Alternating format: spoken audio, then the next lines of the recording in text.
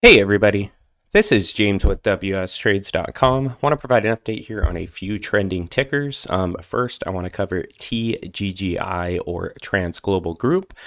Got the daily time frame pulled up here, and I do see that they're in a nice little uptrend. I'm going to zoom in a little bit here. I did throw a trend line up because you can see they kind of bounced off of a key support level here around 0.007.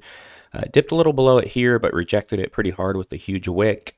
Sold back down to that level, bounced off of it again and again here. So you can really see like 1, 2, 3, 4 times hitting that level and rejecting it nicely. And then they got into this nice uptrend. So you can see they ripped, got above the 21-day EMA, pulled back to this trend line, ripped again, got all the way up to about 2 cents, and then started to sell off, but bounced nicely a couple times here.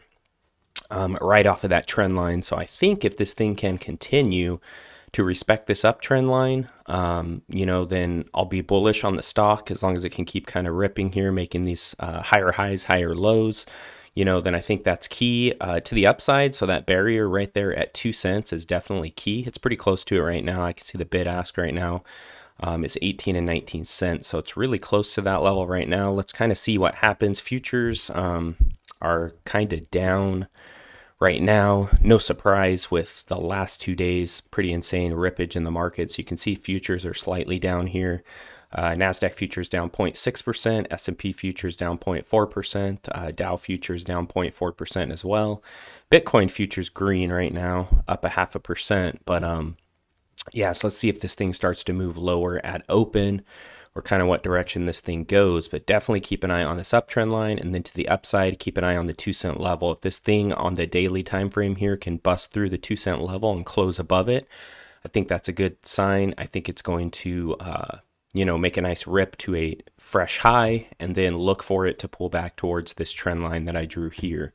Another ticker that I haven't covered in a few days is HUSA, or Houston America Energy. It was making some insane moves the last video I made, and I think it was up around like $12 or $13, and I was just like, this move from 2 to 16, like an 800% move, is just not sustainable. And typical when you see like penny stocks make these kind of moves, they die off quickly, and that's exactly what happened here. So I had a fat pullback here, so it went from 2 to 16, pulled back, and now it's floating around. Looks like it's going to open a little higher here around 620.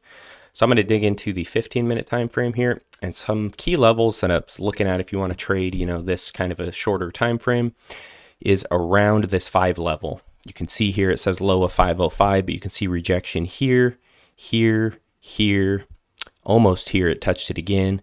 So you've really got, just above $5 there. You've got several touches on this time frame, and you just really see some consolidation here, and it's really tucked within a range. So I think to the downside, that 505 level is key. If this thing sells through that and closes below that on this time frame, I think that would be a good short entry. And then to the upside, you see several rejections of the 650 level. You've got a fake out situation here. You've got rejection a couple more times over here, and then another rejection. My mouse just disconnected.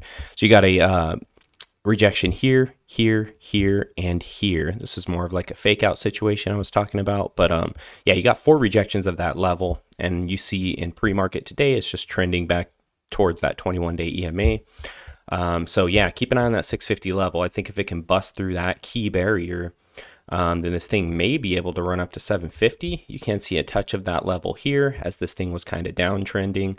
It ran up to that 750 level before it ended up falling through the 650, and that became a resistance level. So keep an eye on those 2 levels here. I think those can really dictate a good long or short entry on this stock. So I'll continue to keep you guys updated here on these 2 tickers and any other trending tickers that I see pop up in the markets. Please like this video. Please also subscribe to the channel if you're not subscribed. Hit that notification bell. Appreciate you guys for taking the time to watch this. Talk to you soon.